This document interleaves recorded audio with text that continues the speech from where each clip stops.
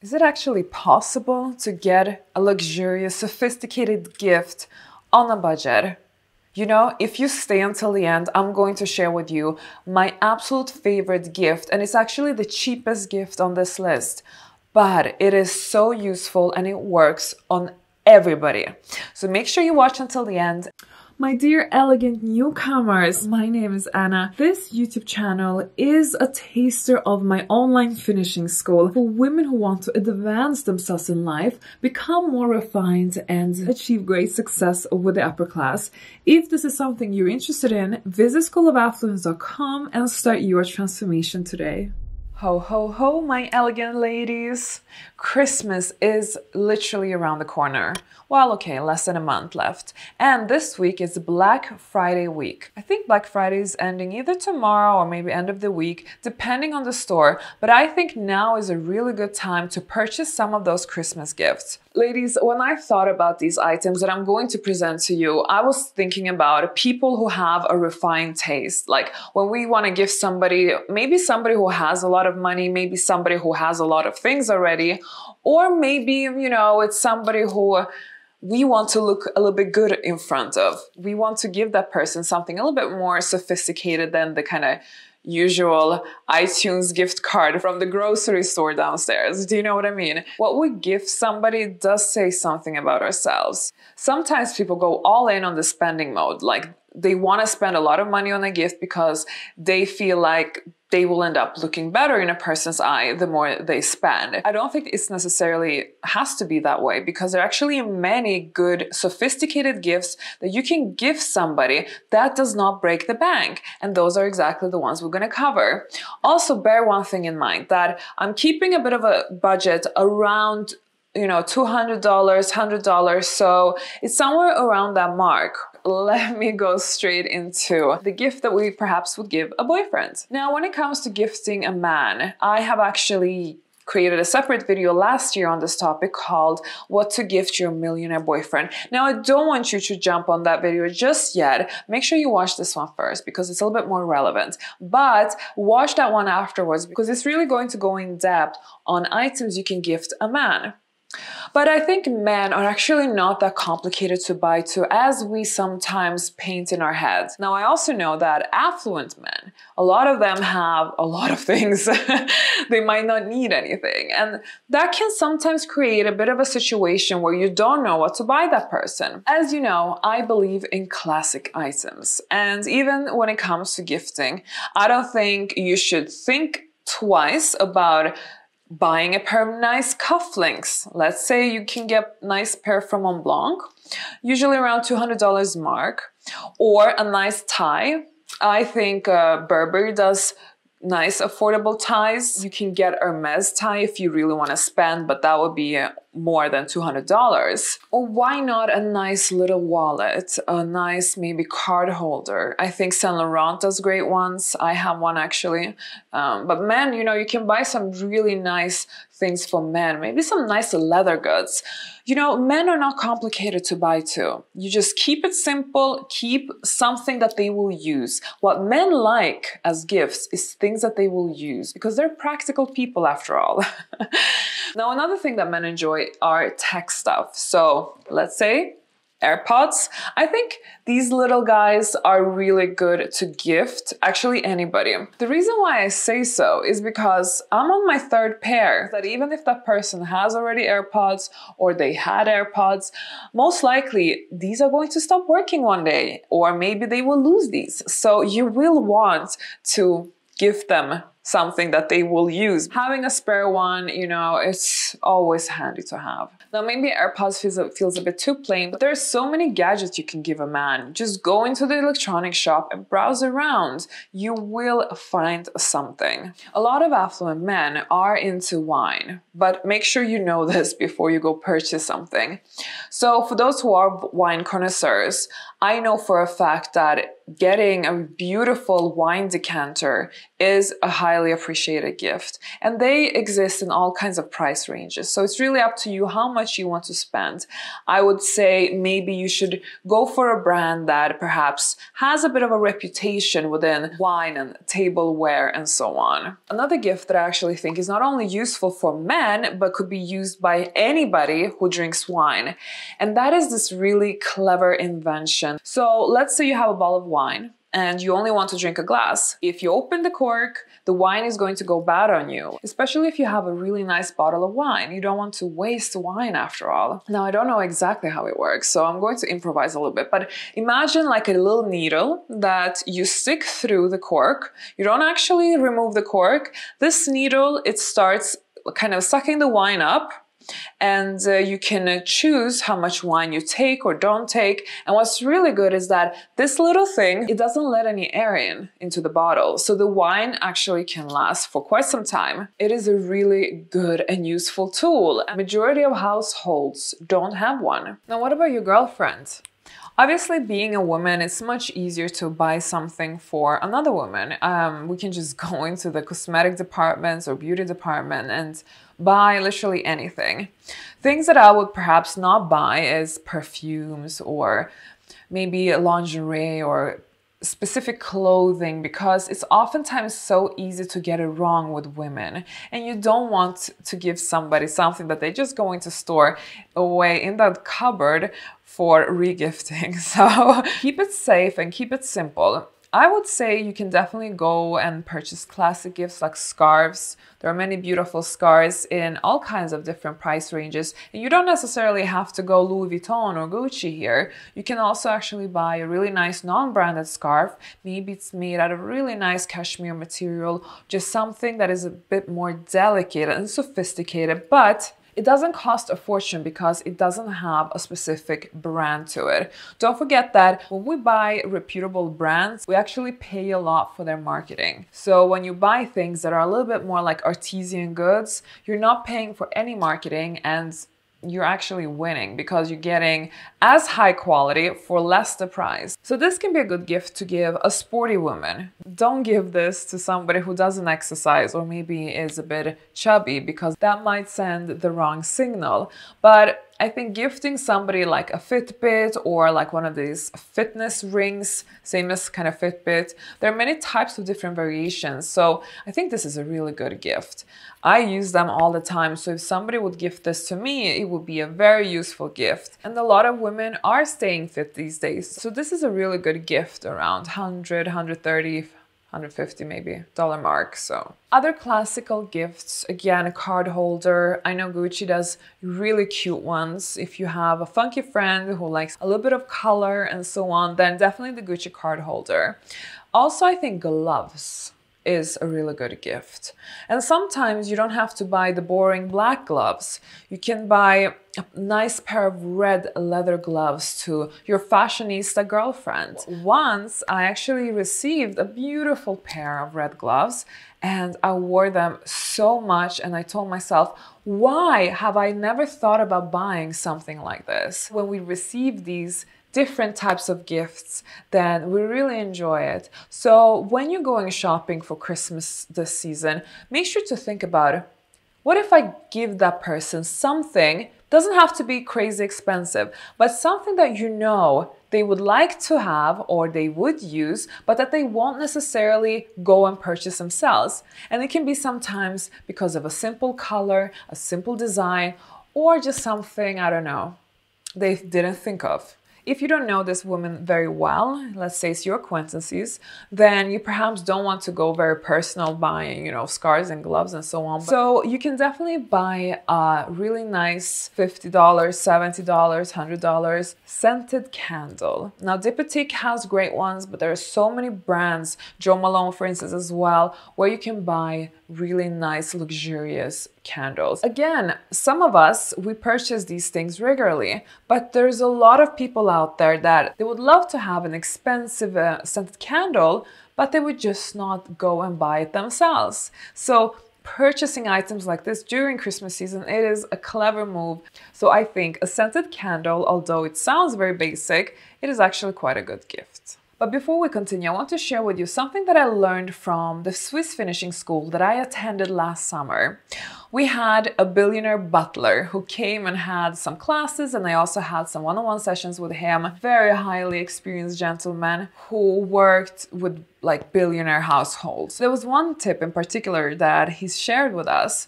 He said that, and of course this makes a lot of sense in billionaire households because obviously their funds tend to be more unlimited than in regular households. But I think we all can, find inspiration from these things and use it in one way or another. So he was telling me that one thing to think about whenever you find a good gift, if it's for instance a really nice sweater that people just love wearing. Maybe it's nice because it's soft, cashmere material, beautiful, works in all body shapes, whatever. Or maybe it's, let's say, a book or something that really works with most people. He said, buy it in bulk and stock up in your storage because you will be needing this over the years, and you can just gift it and gift it and gift it for whenever occasion arises. Now he said that they would definitely always have a stock, let's say 20 cashmere sweaters in the storage that they would use for gifts. Whenever, for instance, they randomly had to go over to somebody's house, maybe somebody had invited them, and you always bring a gift when you go to somebody's house. So instead of panic, oh my God, what am I going to buy? Let me run to the grocery store and buy that stupid iTunes gift card or Netflix gift card that makes you look totally unsophisticated.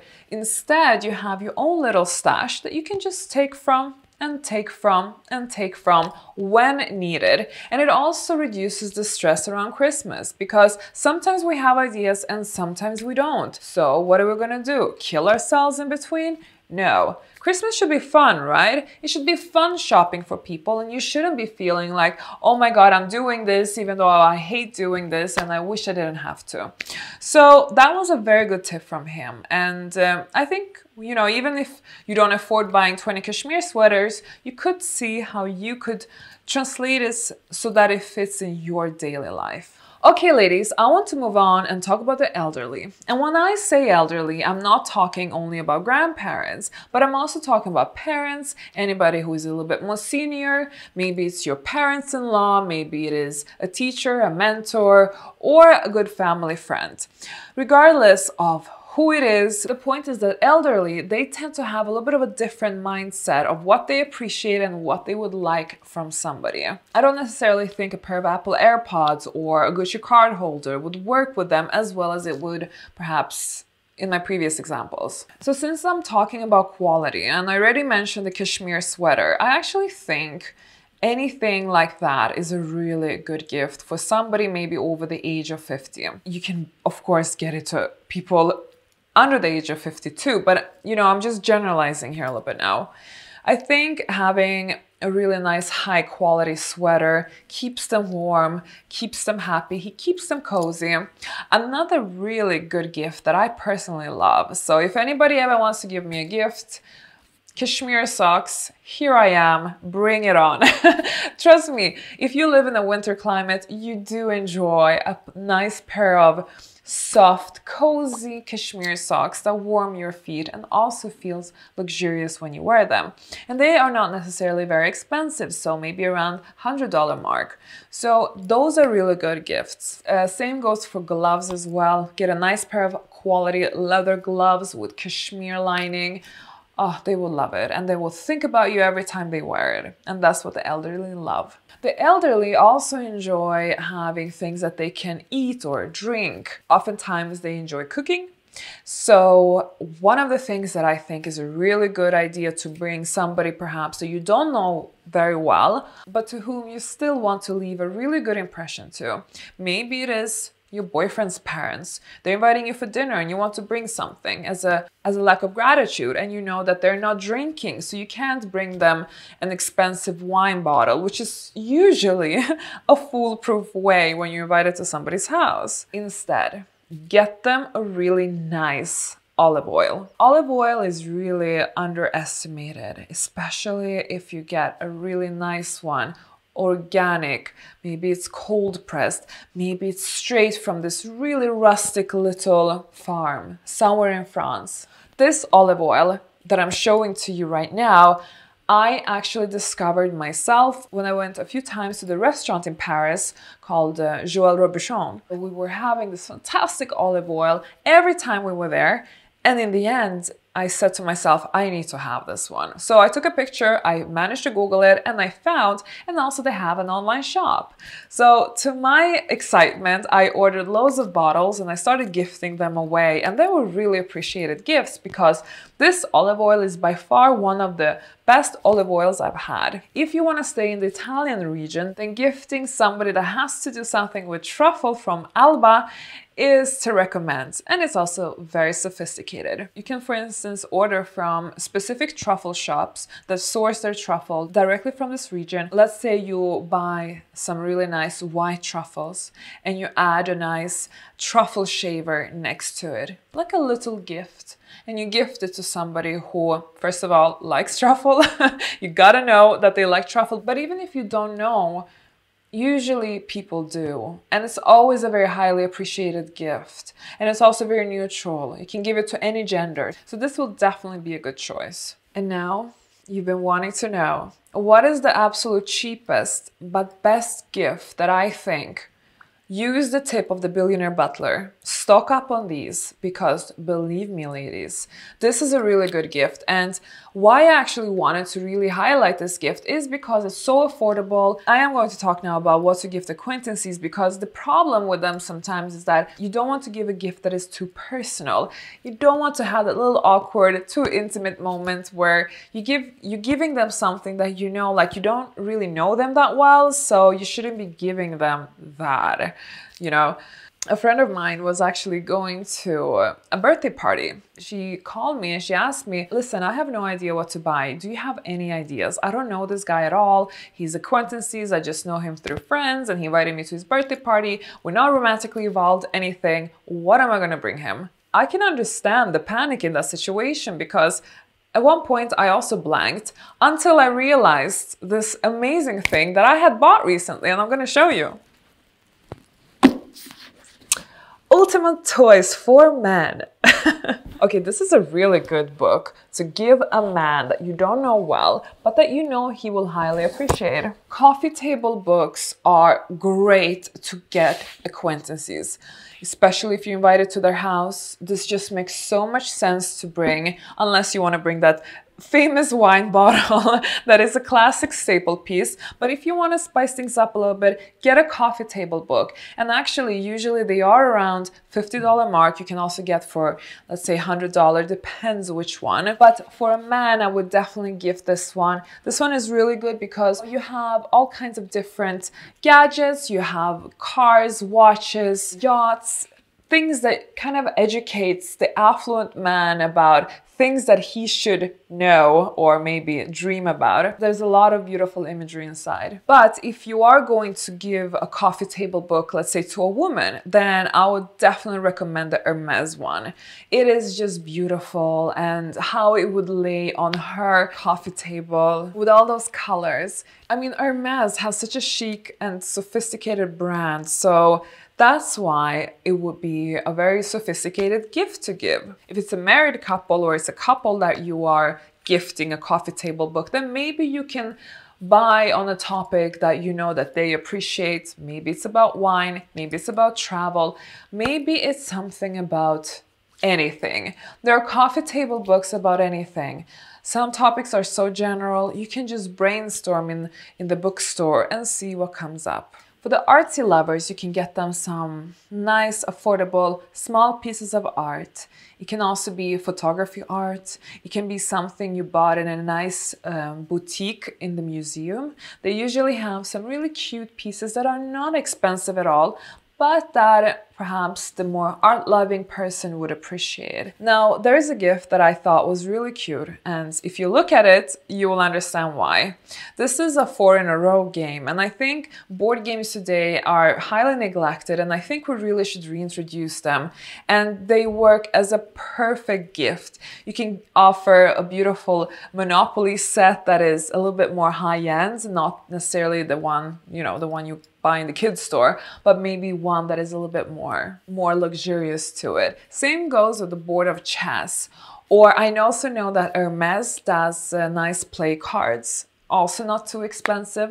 But buying these small board games, it almost makes the statement of, we are not spending enough time in our society today with each other. We're too much on our phones. Let's connect over a board game. And I think a lot of people feel this way. So for this reason, this type of gift would be highly appreciated of anyone who has a bit of class. You know what, ladies? Not all gifts have to be wow. Not all gifts have to be, there so much thought went to it, so much time, so much effort. And I think people who are a bit perfectionistic, I am one of those, we sometimes overthink the gifts. But you know what? Sometimes you just have to give somebody something classic, something fun, something simple, something that you just show them that I thought of you, I wanted to give you something that I think you will like. It might not necessarily be the best ever gift you received, but you know what? Christmas is about showing each other some love, some appreciation, and some thought, because after all, we don't always do it. So now is the time to do so. I think if you want to appear sophisticated and you want to give somebody something elegant, it's not necessarily about giving that mastermind perfected gift, but something that just shows that you took that person into consideration, and this is just something small, something to show a little bit of appreciation, and that is very elegant and very sophisticated. As I was telling you in the beginning of this video, men can be really tricky when it comes to gifts. That's why I created this video that really goes into depth what things you can gift your affluent boyfriend, especially if he has everything. I will see you in that video. Merry Christmas to everybody.